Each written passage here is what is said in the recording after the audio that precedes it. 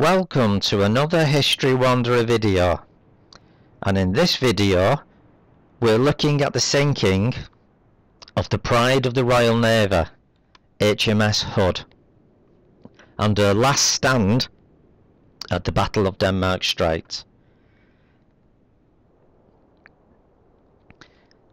The main purpose of this is to try to understand why the Hood sank so quickly, what caused the explosions that sank her, and why is the wreck in 3 pieces on the seabed. I'm actually going to do the engagement in reverse order. The reason I'm doing it in reverse order is because every other person's opinions or the facts as to the sinking of the ship, they all seem to focus on the 5th salvo. I've tried to establish why people are so focused on the 5th salvo instead of looking at the entire engagement, and the only reason I can see is down to the 2 Admiralty Board of Inquiries, which states that they believed the reason for the loss of the ship was in all probability due to a 15-inch shell fired from the Bismarck hitting the after magazine. So let's look at the 5th salvo. But before we get into the salvo, let's get a few facts and figures together. The Bismarck shells travel through the air at a speed of 2,700 feet per second. Now, the inquiry established that for the shells to have penetrated the Hood's belt armour, they'd have had to have been travelling at in excess of 3,000 feet per second. So the Hood's belt armour meant she was immune to a hit from the Bismarck. Now, at the beginning of the engagement, Bismarck shells would have been approaching the Hood at approximately 15 degrees, and at the end of the engagement at approximately 9 degrees. Because of the size of the weaponry, you're talking effective point blank range, and the range was approximately 8,500 yards. Now, could a hit on the base of the mast at the angle that the Bismarck was at to the Hood have hit the after magazine? And if you look at the angle I put up now, you'll see that the angle is approximately 9 degrees at the end of the engagement. So if I raise the ship up now, you can see that a shell coming in hitting the base mast would have had to have made at least a 33-degree downward deflection to enter the 15-inch magazine. And underneath the after pom-pom on this these graphics is where the 4-inch up ammunition magazine is, and it would have had to have taken a similar angle of deflection to penetrate that magazine. Now, could a shell have even penetrated the deck armour? And in all probability, no, it couldn't. The angle of the shell hitting the deck armour would be too shallow, and the effect of the shell hitting that armour would be like a storm skimming off the water. The angle is just too shallow for the shell to bite and be able to penetrate the armour. And even if it could have penetrated the armour, it would have just simply exited the back of the ship, coming through the side of the boat deck, and just entering the sea. So it's highly unlikely that a 15-inch shell during the 5th salvo could have actually penetrated the Hood's armour. Now, of all the scenarios I've seen, the one factor that's never taken into account is time. For any disaster to occur, there has to be a chain of events which puts the wrong thing at the wrong time for the wrong thing to happen. In other words, there has to be a way for an explosion to be caused on board the ship, for that explosion to then cause the loss of the ship. So, how long did it take from the arrival of the 5th salvo until the first external signs of the Hood having a catastrophic explosion within the ship? And there were two major signs that were seen by the crew on the Prince of Wales. The first one was a flare which came out of the ventilation shafts of the after engine room. And the second was all the items on the after parts of the ship on the boat deck were blown up. Not upward and out, up. So the force inside the ship was not a hit coming in either side or from above, because then the debris would have gone up and out all the ways. But they quite clearly state that all the debris was lifted up, so the force was directly below. So we know from the Prince of Wales that they stated the time of the first signs of the 5th salvo and to the ship actually blowing up was 2 seconds. Just 2 seconds after the 5th salvo arrived. So what we need to know is, how long does it take a magazine explosion to show signs of that explosion externally? Do we have any evidence of how long this takes? Well, the first thing we can point to is Captain John Foster Barham Carslake, Royal Navy, who witnessed the sinking of HMS Invincible.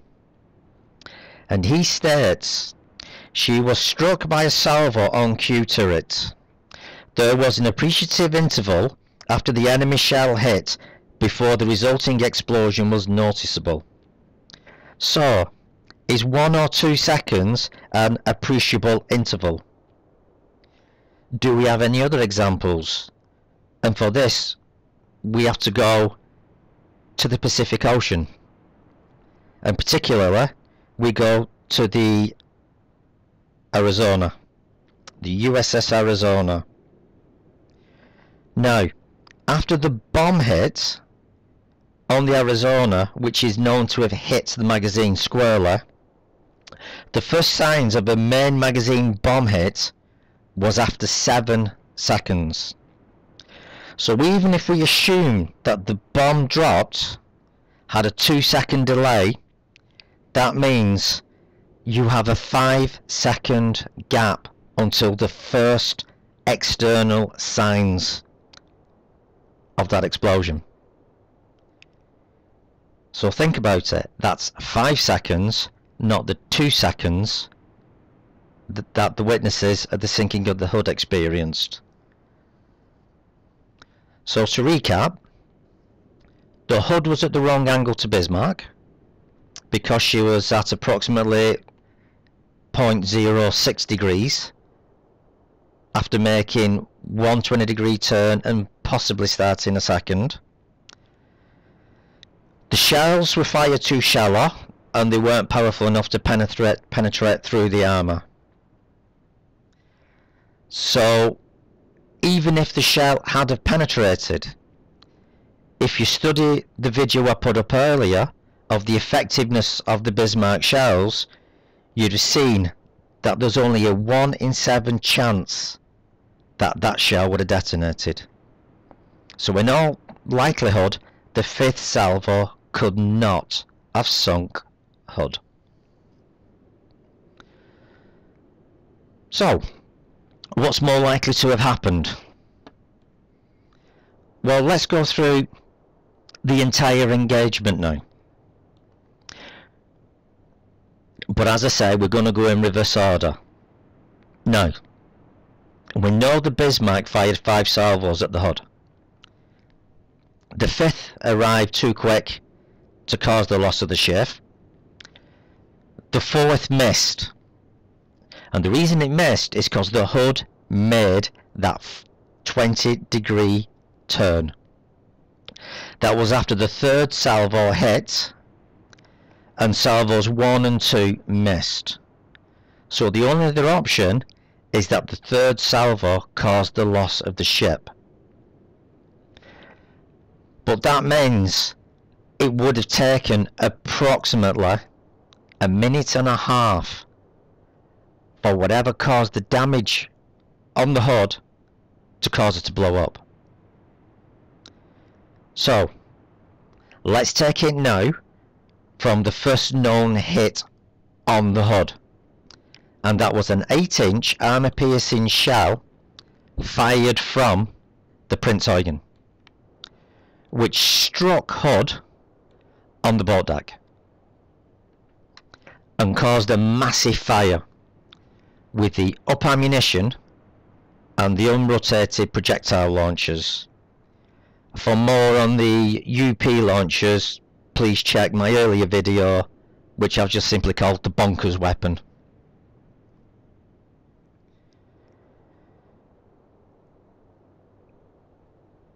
Now,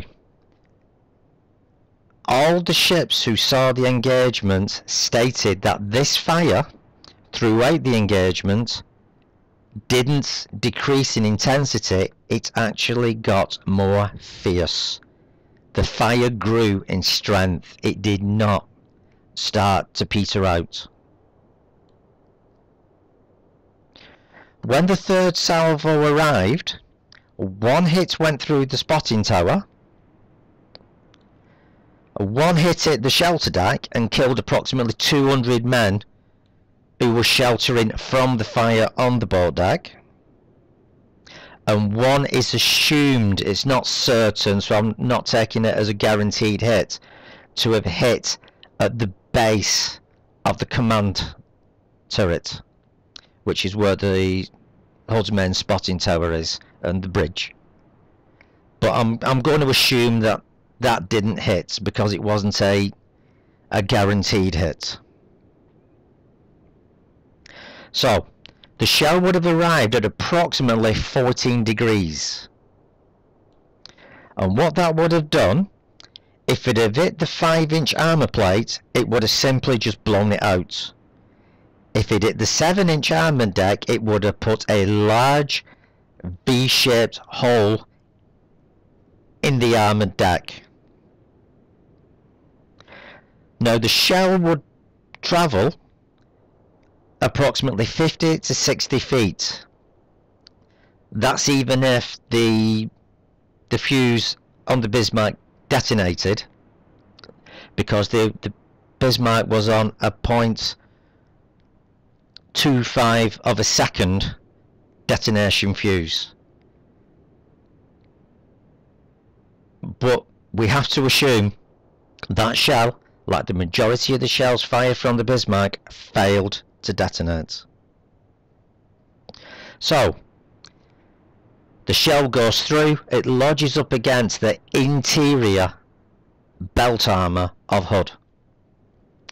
But what that does is it opens a conduit from the upper deck, where the fire is roaring, down into the engine room.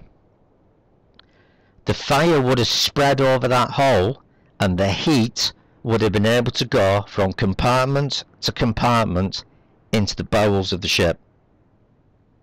Now as it enters each compartment, it would have caused a flashback. And a flashback is simply where the heat is so intense that all the gases in the air combust. And the first thing it does, it takes all of the oxygen out of that area. So anybody in that compartment would either be killed instantly by the heat or instantly suffocated because they'd been unable to breathe. So the gases make their way down with the air exploding until it hits the after engine room, and this is where all more than likely the shell would have come to rest. One question I've been asked already regarding this is, how come no one got in touch with damage control and say that the shell had arrived? And the simple reason being is the crew would have been incapacitated, and the way damage control works on ships is they only contact the bridge when there is a problem. They don't phone up during a battle and say, hi, how you doing, we're fine down here. Otherwise damage control would be overrun by unnecessary communications. So if the crews in those compartments are instantly incapacitated, there's no one to contact damage control. Some also said it couldn't have been an engine room hit because the ship didn't seem to lose headway. It's as though people think that the throttles on a major warship are the same as a throttle on a car, of which you've got to keep your foot on the accelerator. If you take your foot off the accelerator, the car slows down and stops. The throttles on the Hood were big horizontal wheels, approximately 1.5 to 2 foot in diameter, which had to be manually turned to regulate the steam going through the turbines, which in turn turned the screws which pushed the ship through the water. So even if the crew had been incapacitated, the ship would not have slowed down.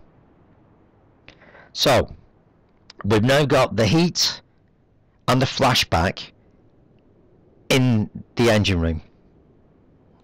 This would have then mixed with the fuel oil fumes and would have caused an even larger explosion, which would have vented through the engine room vents, which was the first signs seen by the other ships of something going wrong on the Hood. The second thing that would have happened is that pressure would have built up, and that would have blown up in the after part, blowing up what was described as the debris directly up, with the explosion directly underneath the after part of the boat deck. When that explosion happened, that would have blown out the 4-inch after magazine bulkhead, as well as the bulkhead between the engine room and the boiler room. In turn, the 4-inch ammo would have had to cook before it detonates. The storage on major warships was not at an ambient temperature. The magazines were cooled. An example of this is Commander Kearns during the HMS Amethyst when she was on the Yangtze River. He used the cooling of the magazines as a reason to get the fuel oil he needed to break out, because he said, if I haven't got the fuel oil, I cannot cool my magazines, and there's severe danger of the magazines just blowing up. So the magazines were kept in a cool environment. So that 4-inch ammo has to cook.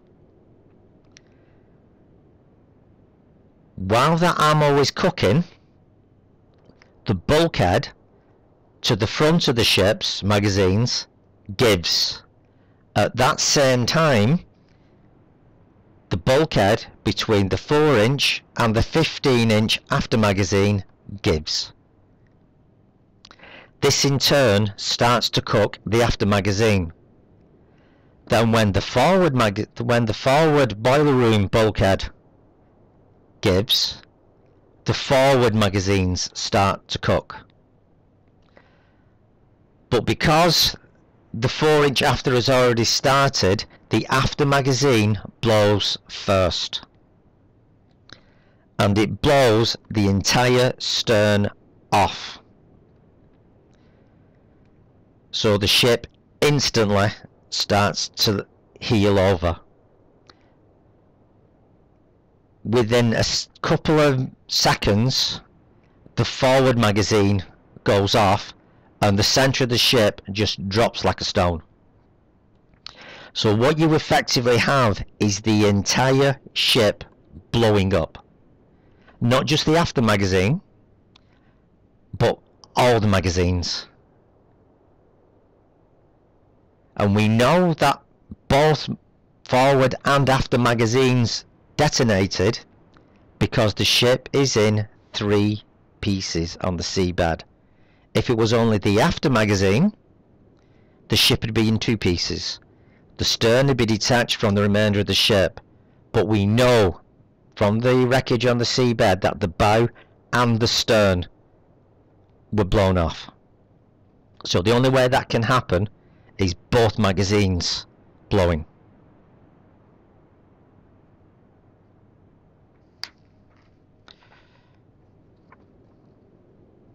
So, why did the board of the Admiralty not come to similar conclusions?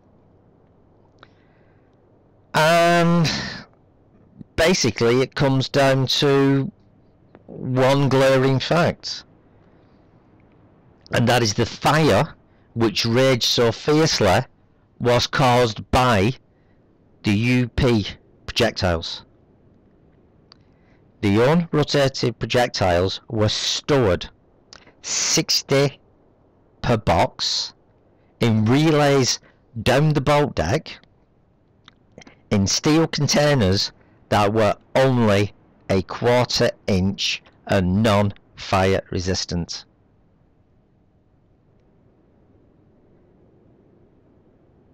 I'll say that again, non-fire resistant. So the heat from the original fire would have got every single one of those containers to blow up and add fuel to the already burning fire, and they'd have gone in relays as the fire worked its way down the boat deck, which generated the heat to penetrate the bows of the ship to cause the explosion.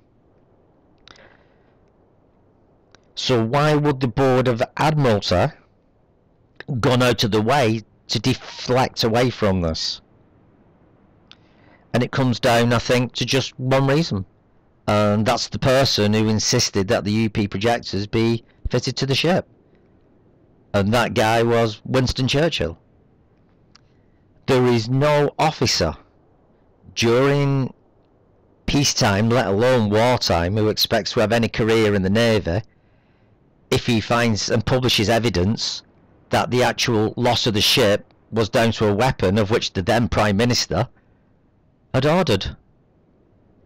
And the other piece of evidence to me which ratifies this is the one thing that the Board of Inquiry recommended regarding the sinking of the Hood was the landing, which in layman's terms means the taking off. The landing of the UP launchers.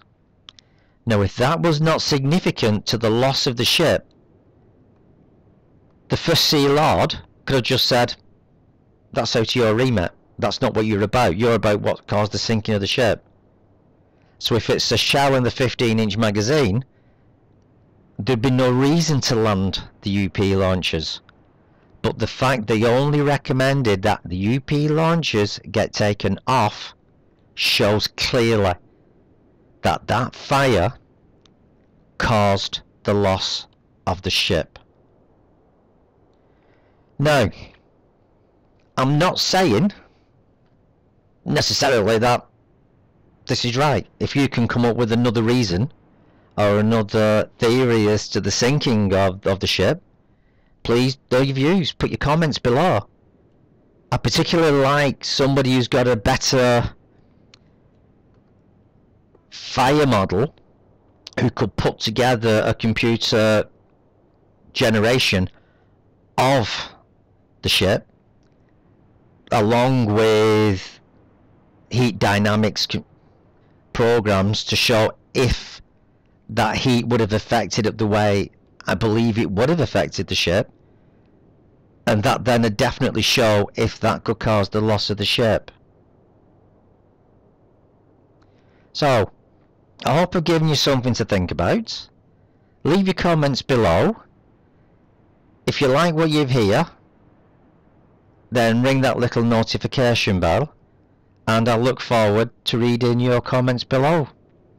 But in the meantime, thanks for listening, enjoy the rest of your afternoon, and I hope to put another video up not too far from now.